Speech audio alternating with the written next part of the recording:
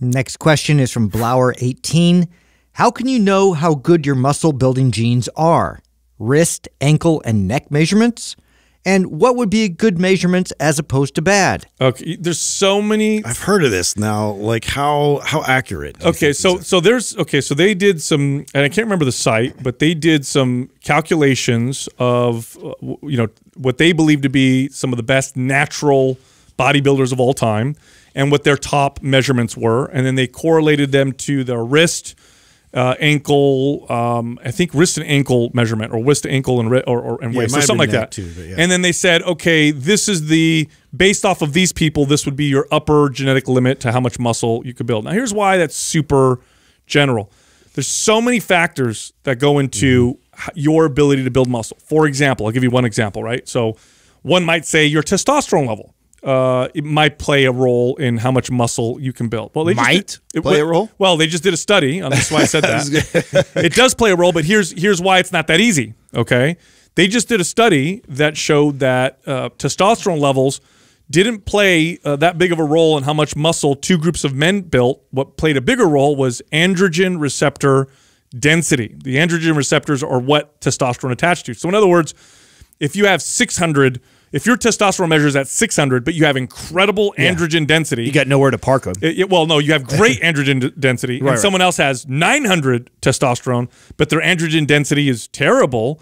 The 600 might actually be more impactful on muscle building. So there's hormone levels, there's androgen density, there's muscle fiber breakdown and density. There's myostatin. Myostatin's a thing that we learned about over the last 10 years that controls muscle, and you turn that switch off and the body just builds tons of muscle. There's muscle, belly length, and there's so many factors. It's very. I mean, could I look at someone just without working out and say that they probably can build predictive with it? Yeah, somewhat, but sometimes I can't. Like I've known people who you'd look at and you'd think, oh, that's an ectomorph. I've known this in gyms, and then they work out and they just build muscle so easily. And you're like, whoa, I wouldn't have predicted I just feel like this is always the case with the fitness industry, is trying to catalog all of this and try and simplify everything, so you could basically you could have these general standards. So where do I fit? And then that way you can get marketed to and kind of shuttled into products or different type of training methods or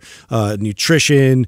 And they've done this with somatotypes, and they've done kind of generalizations that people sort of identify and relate with. And so it's like, something that kind of seems like it's logical, but again, these are so generalized that there's no way you can be like that accurate when you're predicting these things. There's so many variables, right? There's so many variables with that. But in my experience, I would say that a majority of my clients that had big wrist, big ankles, big bones, basically is what you're big boned, had an easier time building muscle, but a harder time burning body fat. And the same is true on the other end, right? So my clients that had really small wrists, really small ankles, tend to have a harder time building muscle, but had an easier time burning fat. Now, there's always an exception to the rule on both sides of that. There's many other variables that trump that, like your testosterone talk, your discipline. How about your behaviors and discipline too? How about somebody who doesn't have as much potential to build muscle, so they had to build more work ethic and discipline around nutrition, and because of that, they have a better lifestyle and habits and now see more results. So there's always something to counter that argument, but generally speaking, and it's a total overgeneralization, I do think that most of my clients that were big boned had a harder time burning body fat than like my quote unquote ectomorph type of clients. Yeah, and then you also have the question about measurements. What are good measurements? I mean, do you care what the tape measure says, or do you care about how you look?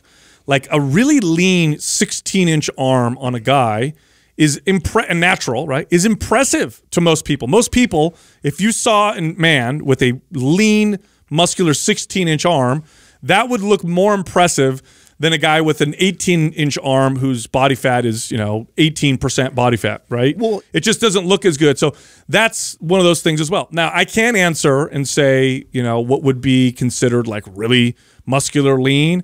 For most, and this is just from my experience of reading, for years and years about lifters and this and that. For men, if you're natural and you get your arms up to 17 or 18 inches, and lean, relatively lean, that's a big ass arm. That's a very big arm. natural. The 20-inchers, that's usually comes from super genetics and anabolic steroids. But again, I mean, it's so different from person to person. And getting lean, I've done this. I've lost 15 pounds, worked out, and everybody comes up to me and says, "Oh my gosh, how did you gain so much muscle?" And I didn't. The difference is I look like I gained a bunch of muscle because I'm so much leaner. Exactly. Each pose the pros and cons, right? So each side has, like, if you are a bigger bone, your arms may naturally look bigger or put on muscle easier, but like, I mean, my wrist and ankles are like a 13-year-old girl. So I have like these tiny little petite freaking wrists and they're dainty. These dainty ankles, right? Now the benefit of that though is like when all the years of building muscle and working towards that, and then when I get on physique, when I was competing, man, it looked way more pronounced. I have this tiny little waist because that's my bone structure. I have a very small waist. I have tiny wrists. So the muscle that I did put on it looks more pronounced because it's more exaggerated than the guy that had the boxier square waist and the thicker wrist and he may even have more muscle, but when you look at it and we present it on stage, I look better for those reasons. So, you know, they all have their pros and cons. Yeah, I think getting hung up on, you know, is it easier for me or harder for me, or is it better to have this or that? You know. You know, there was an old body, but this is like from back in the day. I'd say in this is probably the 1930s. There was a standard for balance that they used, and they used to say that your arm, and they actually used to do this to see if their body was balanced. Your arm, your neck, and your calf measurement need to be the same. If your arm, neck, and calf measurement are the same, then back to those standards back then, you are balanced. You have a balanced physique. Kind of interesting. Yeah.